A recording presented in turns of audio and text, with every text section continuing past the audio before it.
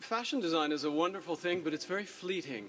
Film is really the most permanent thing, I think, that you can create. You know, you create a world that's sealed forever. I mean, it's more permanent than, you know, the pyramids. It's really something that lasts forever. If you're a designer and you're someone who likes to create things, it's the ultimate design project. You create a world, you create people, you create what they say, what they do, how they live, how they die. And as I said, it's completely permanent. It's also, for me, maybe the most personal thing I've ever done. It's a pure expression for me. In that way, the most artistic thing that I've ever done, because fashion for me is really a commercial artistic endeavor, but you're creating something that ultimately is to be sold. I found it an extraordinary privilege, actually, to be trusted with something that was so personal to Tom. You know, there are an awful lot of actors who would have given anything to play this role. And to be, not only to be given a great role, but to be trusted with something that was clearly deeply, deeply personal to Tom was something that struck me, and it became very personal to me because of that. And so in the end, we were sharing this creation of George Faulkner that meant as much to both of us, and sort of didn't exist, but also existed profoundly for both of us. And there was a moment when I was feeling sorry for myself because of how late it was, and how many hours had gone by, and, you know, I just can't do it anymore. And I just, that was when it hit me that nobody else was doing this. No one else was being asked to do this, just me.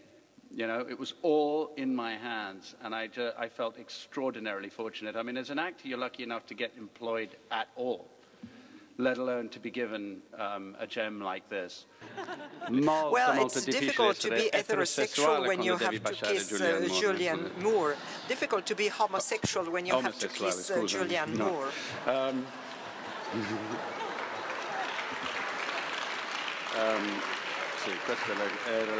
Well, that was the great challenge for me, not to kiss Julianne Moore or stop kissing her.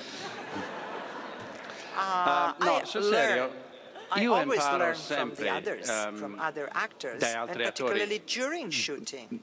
Durante il lavoro, I like learning from younger actors because they bring something new to acting. They have not learned yet all our old tricks, our way to protect ourselves, those bad habits we acquire along the way. I see something fresh in them. Also in children actors, when they are good, they are just perfect. Because what we do, after all, is a game. We play like children. I think that's one of the interesting things about period movies, is it gives us some distance. We're able to kind of look back and say, what was happening then? How can we tell this story about that? And that this story is in 1962 on one particular day kind of gives it a certain sort of emotional resonance that it might not have if we just sort of let it be open-ended, you know, 2009. And I very much, you know, like working in that way.